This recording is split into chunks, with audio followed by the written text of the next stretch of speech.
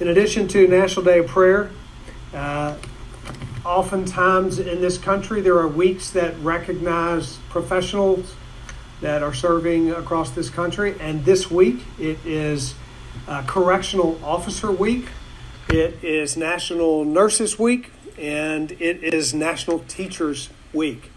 Interesting, all three of those fall in the same week. Those are tremendously important professions in this state. We recognize our correctional officers, professionals who serve daily in our jails and in our prisons and our correctional facilities, particularly through this COVID-19 pandemic, have had unique challenges, and we're grateful for their work all across Tennessee.